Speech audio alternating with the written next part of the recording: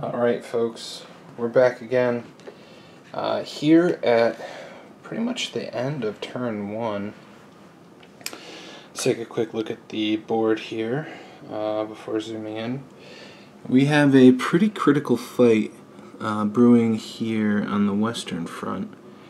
So we have, this is our battle hex, and I'll show you exactly what we have.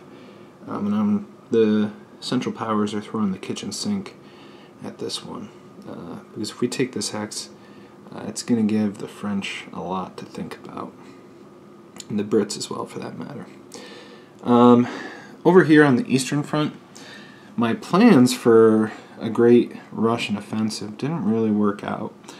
One, I had this unit here, but thanks to, I reinforced this one to the maximum. So this is a 28 value unit in a fort, which is another 15. So that's 43, and I could only bring 15 to bear from the Russian unit. So I have 15 and 15. With the fort, it just wasn't going to work out. And then I thought, well, maybe I'll attack Tannenberg. But even then, it's like, well, if I attack Tannenberg, with a 15 unit, it's not a guaranteed success against a 15-20. And it's like, why throw those lives away? I know thinking about it in terms of lives isn't really, I mean, it's not the mindset the officers at the time were in, so why should it be mine, especially when these aren't even real? But anyway, over here, the Russians were able to push the Austrians back, and this is perilously close to an automatic entry point for the Romanians. If the Russians take this hex, the Romanians will automatically join the conflict on the Entente power side. Now this is a blocked hex side, so they will have to take this hex side. So I am going to have to reinforce it, either build a new unit or beef this one up. And likewise, the Russians will probably be looking to beef up this one. Over here, these forts are surrounded by Russians. However, the Russians are relatively weak, and there's the twin forts of Leipzig and Przemysl to consider. This Austrian-Hungarian unit was able to pick off a lone Russian unit. Over here, I didn't move any of the Italians around. I couldn't find anything about whether I could move neutrals while they're neutral, and I suppose the answer would be no, because apart from predisposed neutrals, the other neutrals all are true neutrals. They don't enter the conflict until declared war on. So, yeah, basically it's just British, French, Belgians, Russians, Austrian, Hungarians to start with, and of course the Germans. We have all of our Turks and Russians aligned down here. Over on the colonial map, I thought about making some attacks on the colonial map. However,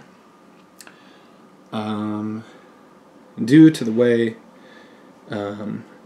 these units are going to work, I didn't want to throw away any potential reserves, since we're going to need them to bolster France. I didn't want to throw reserves away on the colonial map just yet. Maybe maybe at the end of 1914, or when things start to stable out. Right now it's a pretty critical time.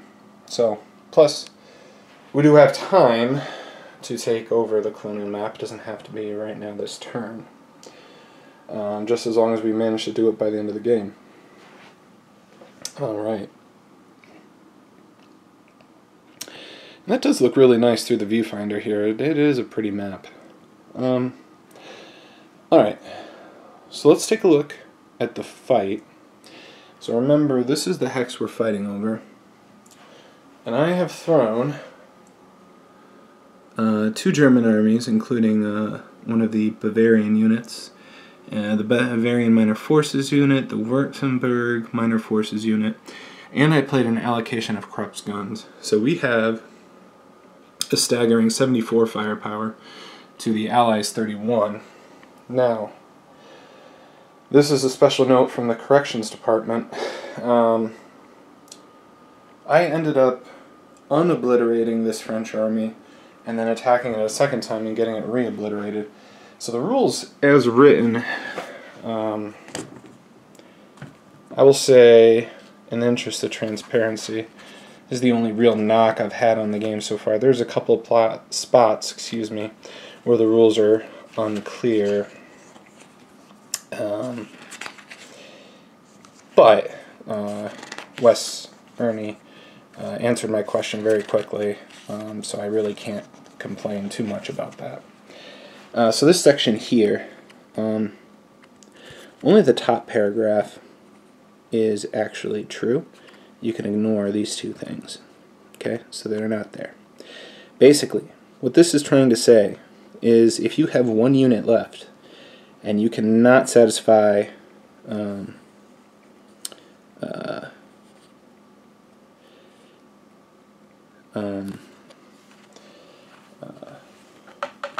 if you cannot avoid its destruction, if there are enough hits to destroy it, it's obliterated. Okay. So, since there weren't, if you remember that French unit, there weren't enough hits to destroy it, so it survived. It can draw on resources, like reserves, to save it. And in so doing, we were able to save the unit. If there are enough hits where you can't save it, either because you don't have reserves or whatever the case may be, then it's obliterated.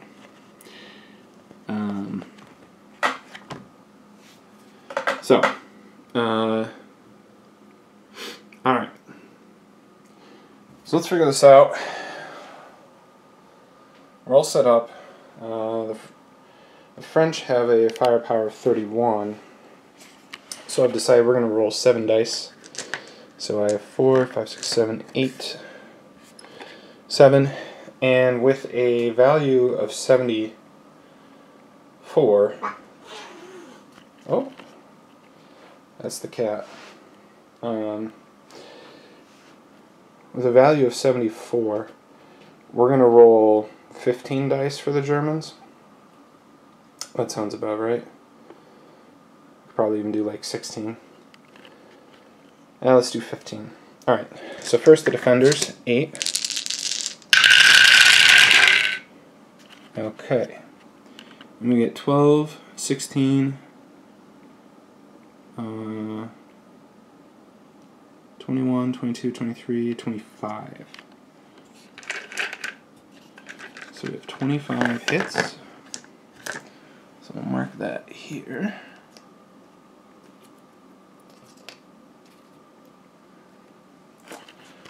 Okay, and then we said 15 for the Germans. So we have 7, 8, 9, 10. Alright. I'm going to get some more dice. I'll be right back. Okay, here goes. I got a nice chess X set out. Alright, we'll start throwing these down.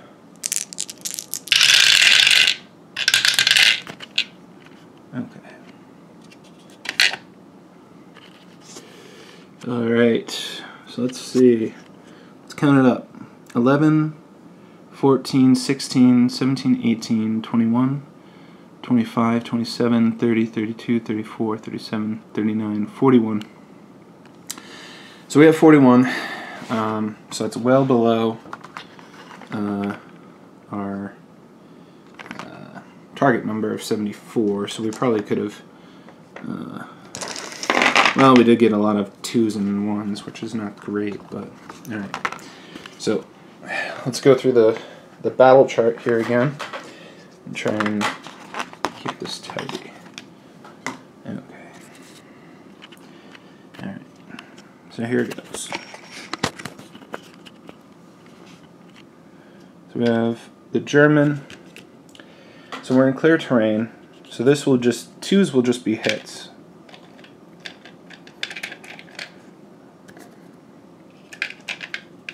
So I'm just pulling out all the 2s. Okay. Now 1s, backfires in rough. So this isn't rough, so our 1s are also confirmed hits. Okay, so then 3s, trench effect. Well, we haven't entrenched yet, so these are also hits. 4 is a miss. 5 is a miss. 6 is a hit. And 3 is another hit. So let's see. We do 9, 11, 13, 15, 17, 19, 21, 22, 23, 32. So the Germans end up doing 32 to the Allies 25, which is obviously not, it's not how we wanted things to go, but here we are.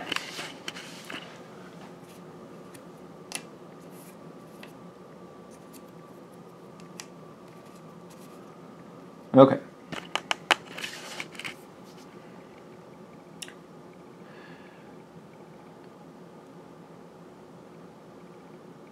Alright, so 25 coming into that unit there.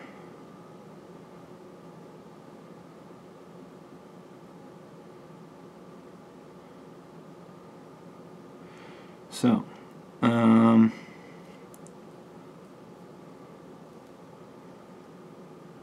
let's see what we'll do. So this is the 4th.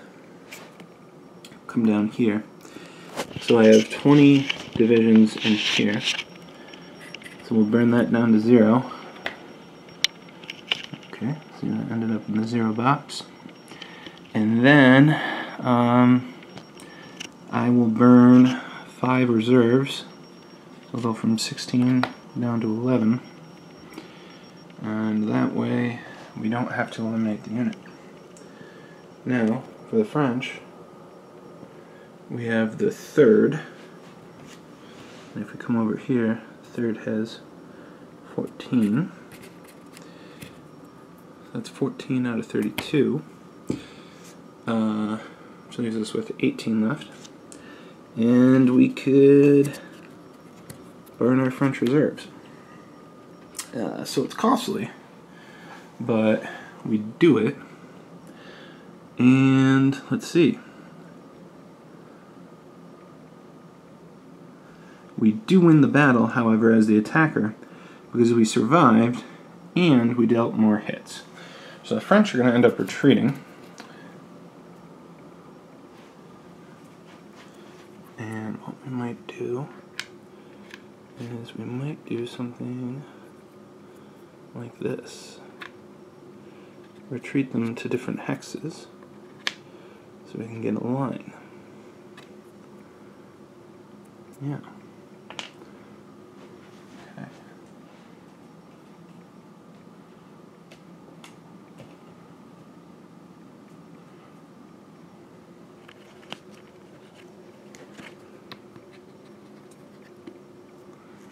All right. So we take the hex at great cost, and we miss our knockout blow. We have 1 available unit left, but it can attack here, and we don't necessarily want to move it out of position. So that's probably it for attacks for this turn. So what I'm going to do is I'm going to do a little tidying up, and then we will go through an event sheet and the end of turn 1. So stay tuned. Alright, so my lovely editor has told me that I have made another mistake and I must address it. I'm sorry if I'm driving you guys crazy with this, but when you get going by yourself, especially when you're shooting a video and trying to keep the narrative going forward, you forget about these things. So, once you destroy an entire Great Power Army's attached divisions, the next thing you do is you look at the fortitude, right?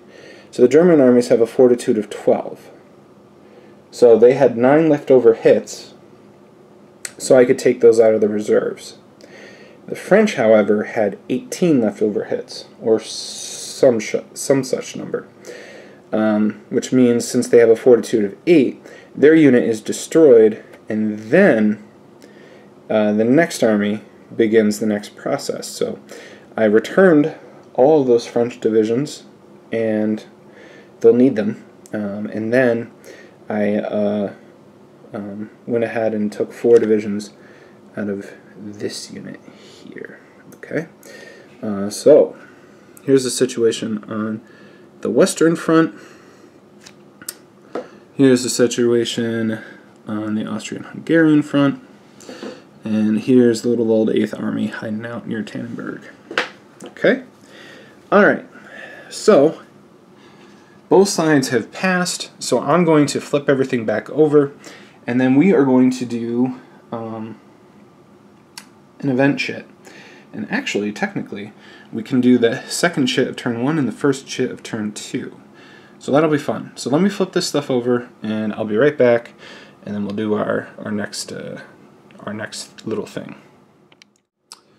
Alright, so now we are all flipped back over. I'm just taking a quick scan of everything as we go. And we're going to grab our first event chit. So this is the last chit of turn 1.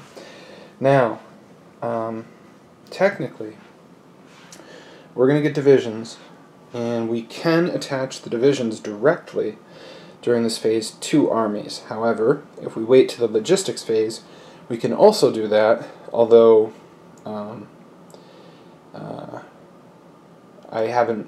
there is a restriction about like transferring divisions between armies, but we can wait to assign during the logistics phase, and that's what we'll do, because that's when we'll create our armies as well. So I am going to cop out, and I'm not going to show you that in this video. That'll be in the next video. The next video will start with the turn 2 logistics phase. But we are going to draw 2 event chits, and we're going to see what happens. Okay? So, first up is event chit 4. Okay. So, let's grab our events book. And space is at such a premium here, I'm doing my best. Okay. So, we go to our event chit charts. This is 1914, right? So the first thing we're going to do is we're going to go with division. So, France will get 14, okay? Great Britain will get 25. Italy will get 8. Russia will get 17. The Austrians will get 9. The Germans will get 27. And the Turks will get 5. Do we get them while they're at peace? Actually, I believe the answer to that is no. But I will look that up while I am talking to you, because that should be right here at the beginning. Okay.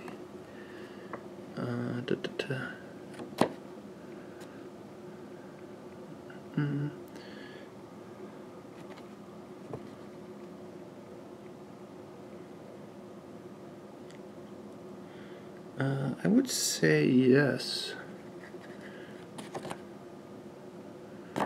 Okay. Alright. So. Alright. So French get 14, so they'll be up to 39, which is good because they need those. Britain will get 25, which will put them at 40. Which again is good, because they need to get to the continent. Italy will get 8. Italy.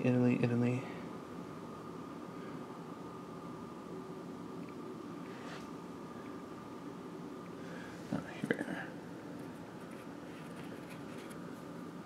I may not have given them their first one, come to think of it.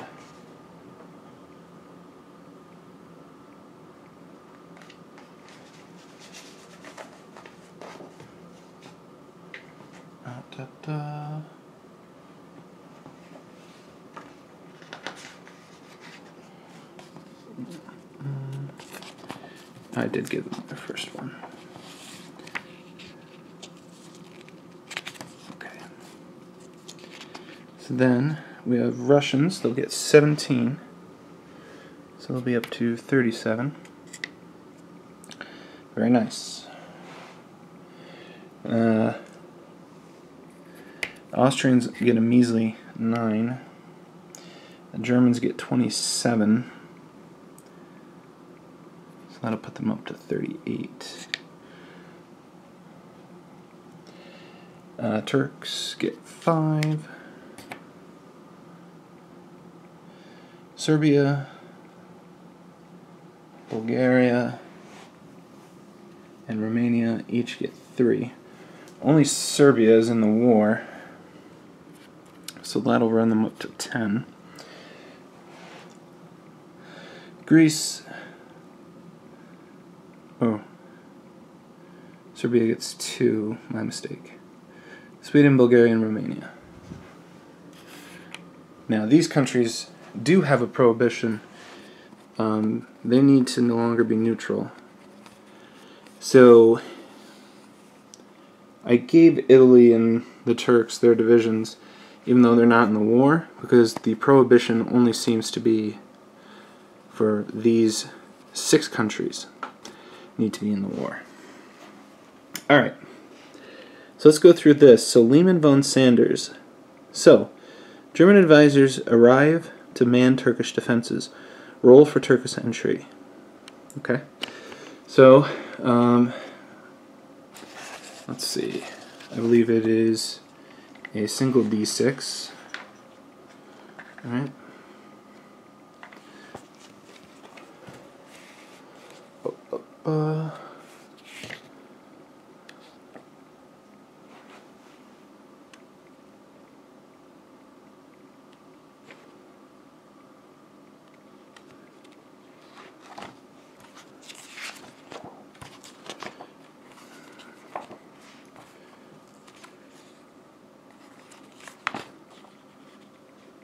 Where is it? Good grief. Oh, okay. Yes. Roll a die. Okay. So, we are at 60, so there will be no actual Turkish entry on this die roll alone, and definitely not. I rolled a 1. So we're up to 61. Alright. So then, it says, if this event triggers an actual Turkish entry, which it didn't, so we'll go on. If Turkey is neutral, EP can choose to bribe Turkey to stay out of the war, move the Black Sea marker to the CP naval supremacy box and roll 2d6. Okay. Now if we do that, the only restriction that has is limiting how many divisions Russia can send over. So we're definitely going to do that. And let's see what happens.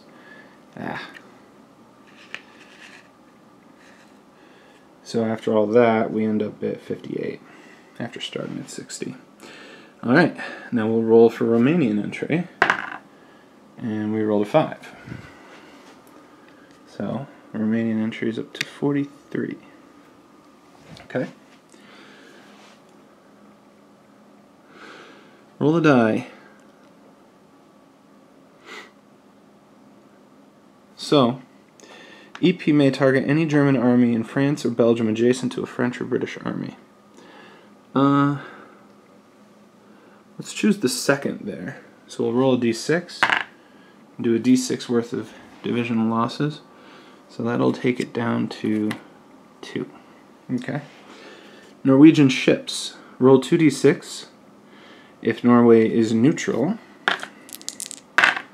Alright, on a 12 it joins the EP. No.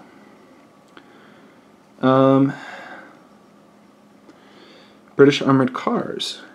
We can point to a German army next to a British army in France or Belgium, again the second, and remove 1 division from it. So the second is looking sorely depleted. Reichstag truce. Okay. So this heart means we get d6 number of German divisions. 1. And of course, Oscar Niedermeyer. Let's see. Roll d6. Alright. No effect. Alright. Roll 2d6. Add that number of divisions to any German armies. Let's get some big money here. Okay. 8. It's not bad. I'm going to dump those right into the second. Move that up to 9 to replace our losses. Alright. Deploy the Serbian Rifle MF unit in France, or in Russia. Okay. Serbian Rifles. Here they are. So it's one of those minor power holding ones here. Serbian Rifles. And, let's see. I stuck those in Riga for now. And then the French Foreign Legion in France.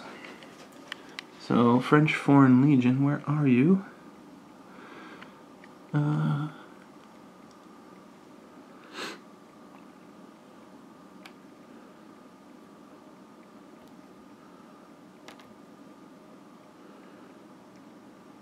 There we are.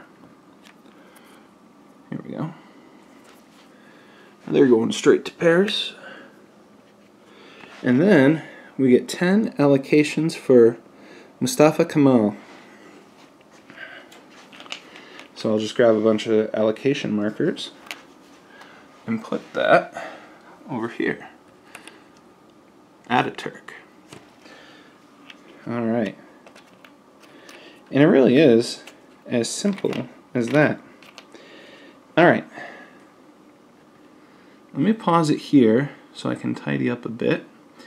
And we'll bring you the next chit and the end of this video. I'll be right back. Okay, one last video here. I'm going to grab another chit. Don't mind me, I'm strange, this is just my cat hair. Alright, event chat 5. Okay. So first, what do? Do you remember? We do reinforcements.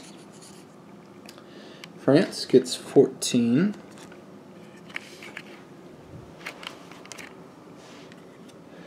And remember, we can figure out where we want to have these go later, so we don't have to do it right now.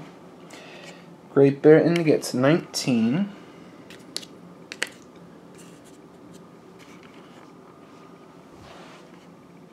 Italy gets 8.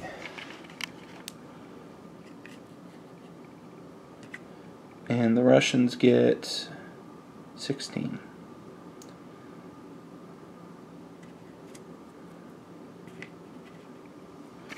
Okay. Over here, the Austrians get 12.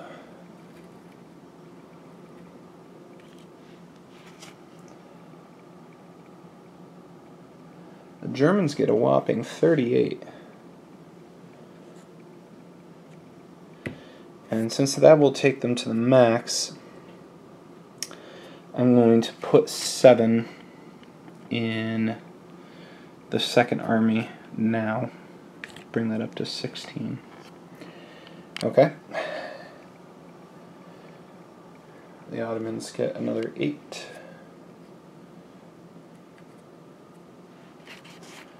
And then Serbians get another 2.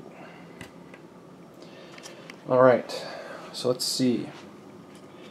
Alright, we're going to roll for US entry. That's a good roll for the US. So they go to 33.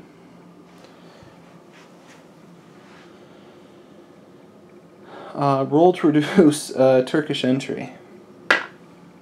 That's a 2. Banzai. Japan declares war on Germany. Deployed Japan's MF army in the Weihai colonial box. It may attack into Kyatsuchao only. Roll die on a 6. The Japanese Expeditionary Fleet, or force, may SR to the European map. And we rolled 1. Okay.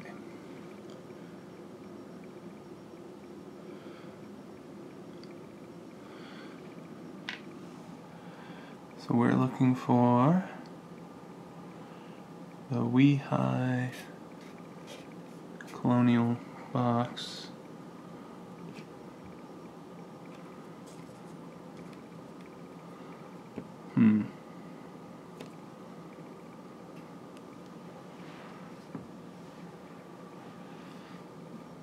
It couldn't mean Japanese Laotian Bay, could it?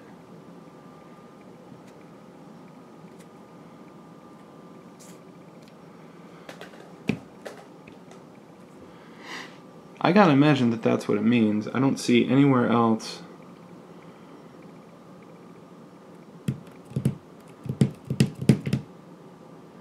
Yeah, because it also says once they take this place, it can SR to the main map. So, yeah, I'm going to say that that's some sort of typo. Okay. Alright.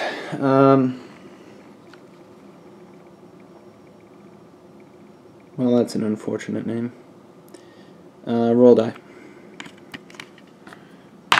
Alright, we rolled a 1. And we roll again to reduce US entry by 2.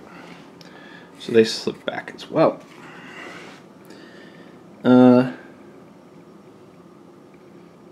EP may flip one Austrian army adjacent to a Serbian army, but it must not be in a mountain hex. Okay. That is a rough hex. Which means, fortunately for the Serbs, I don't know that they'll be able to attack out of this hex. I believe if one unit is flipped, you can't attack out of it. I'll have to double check. Okay. CP may declare war on Italy immediately. Are we ready? Well, we do have a ton of divisions.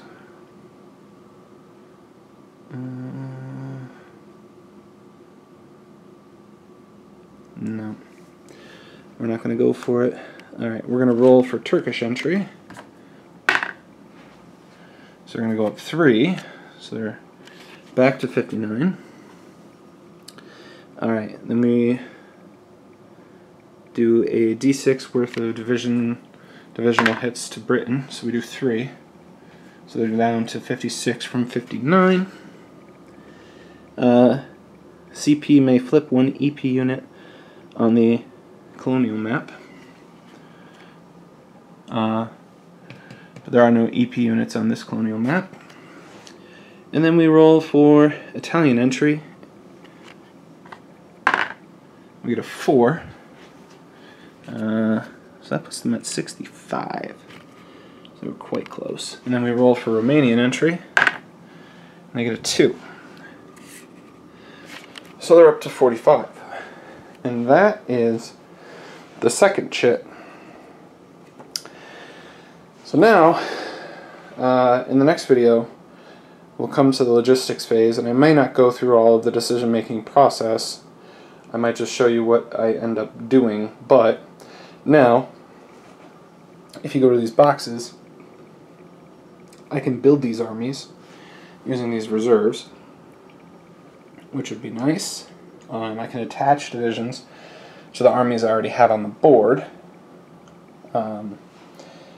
And then you have flexibility to basically deploy them anywhere. So I'll probably want to build an army for the Western Front, build something to kind of hang around the Italian border, because that is getting very, very close. And then I'm going to want to build something to help out on the Eastern Front. Yeah, So lots of choices to be made here. I'm going to want to take some time to think about this, and also I think this is a natural stopping point for this video. So if you've made it all the way through to the end of this video, thank you very much. I do appreciate the kind words and nice comments. So thank you for watching. I do appreciate that. If I've missed anything, made any mistakes, please let me know. I am sorry for the somewhat or occasionally jarring edits. I am just holding this with my hand because it's very difficult to try and, well, I mean, let's float out a bit. It's very difficult to try and get all of this. This is a standard 6-foot by 2.5 folding table. Very difficult to do all that and then flip through the rule book and make sure you guys can see stuff that's interesting. So I do appreciate your patience. We'll be back with the next video in a day or two. In the interim, looking through a couple of rule books to figure out something I can play on Vassal. That's much simpler to manage. Anyway, thanks for watching. This is Mike with Play More Games, and we'll see you around. Auf Wiedersehen.